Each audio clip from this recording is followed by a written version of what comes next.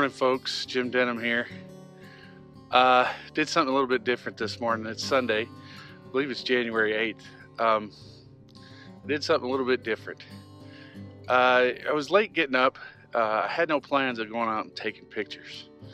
But the wife and kid were still asleep.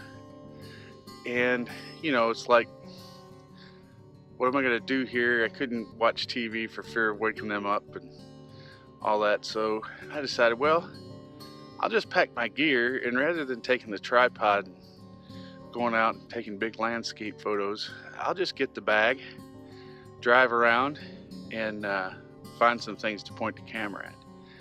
And it's really been a blessing, and I want to share a little bit of it with you. First off, the car thermometer says it's between 7 and 8 degrees out here this morning. So it's cold, but there's very little wind, so it's actually quite nice. Anyway, I'm going to flip the camera around, and I'm going to let you take a look at what I'm seeing this morning. Okay, here we are. This is Beech Lake. I took my time driving down here this morning. The sun was already up by the time I got here.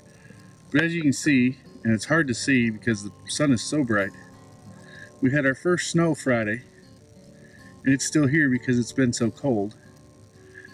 And some of the trees still have white in them from where they froze with moisture on them. And then the mist rising from the lake after the sun has risen. It is just absolutely stunning out here, okay? Just beautiful. And if you look closely to some of the trees, you'll see that they're frozen, and when the sun hits it, they glisten. They have a specular highlight on them, and if you get up close to them, it's absolutely beautiful. It's got some ice on it. Whoop, just heard a shot. I'm not sure if that's deer hunting, duck hunting, or what, but it's all around us. I can hear a bunch of dogs barking over in that direction too, either dogs or coyotes.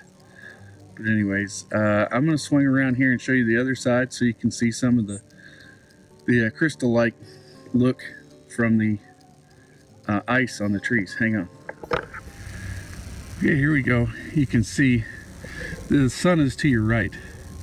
It's obviously glistening on this, but you can see my RAV4 right there.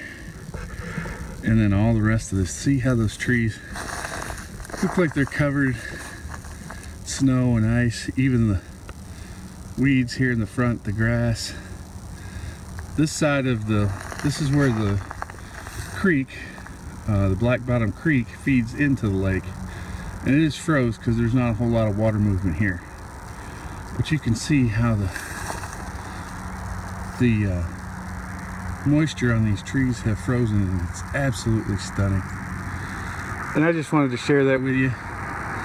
It's cold, sure, but it is absolutely beautiful, and I am so glad that I got out. Hope you had having a good morning and having a good weekend, and we'll holler at you later.